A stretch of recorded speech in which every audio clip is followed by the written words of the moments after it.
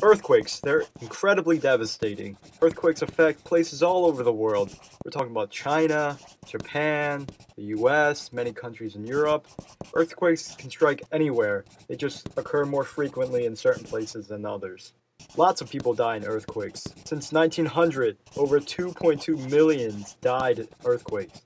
That's more than 3/4 of the population of Chicago completely wiped out. I'm not even talking about the millions who are injured in addition to the deaths. Earthquakes cost millions up to billions of dollars in damages. Buildings, homes, trees are collapsed. Medical bills rack up to treat the injured.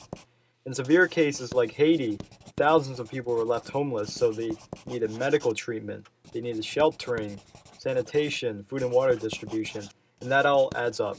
So how do we prepare for these earthquakes? Let's start with your house. You want to fasten shelves securely to the wall so they don't fall down. Move anything that could fall down away from beds and sofas, places where you sit and you sleep. Fix any electrical wiring that's kind of defective or any leaky gas connections because those can easily start a fire. Locate the safe spots in each room. Safe spot would be a sturdy table or against an inside wall. Any place where you can duck and protect yourself. You want to prepare an emergency kit, which is helpful if you don't have access to basic necessities after the earthquake. Here's some things to start off with. Water. A gallon of water per person per day for about 3 days. Food for 3 days. Non-perishable food like granola bars or canned food, dried fruit, Spam, stuff like that. A first aid kit.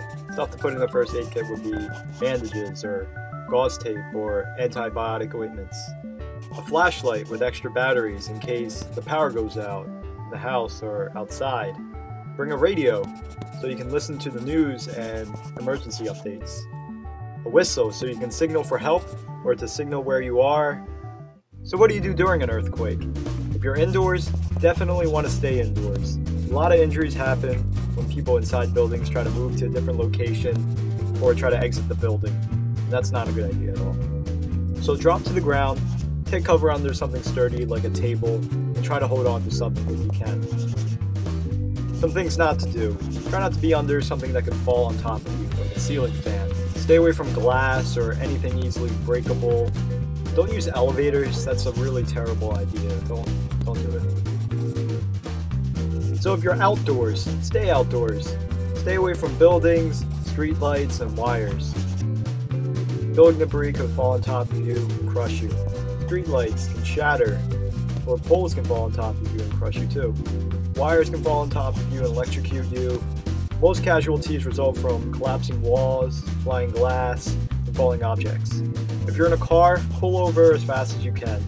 Try to pull over away from trees, buildings, and overpasses and wires, if possible. So after all the shaking stops, expect the aftershocks. Aftershocks can be less violent than the main quake, but they can still do a lot of damage to weakened buildings. The problem with aftershocks is you don't really know when they'll happen until they happen. Aftershocks can happen within the first hour, day, weeks, or even months after the initial quake. Put out small fires if possible. Fires are a common hazard after earthquakes. Listen to radio or TV announcements for emergency information. Where you should go or shouldn't go, is it safe to go outside and stuff like that. Try to help others. Anybody who's injured or trapped, just help them out. Be a good Samaritan. Finally, after everything's been somewhat stabilized, go back to your house, check your home for gas leaks, damaged electrical wires, broken lights, appliances, stuff like that. I hope you got something out of this video. Thanks for watching.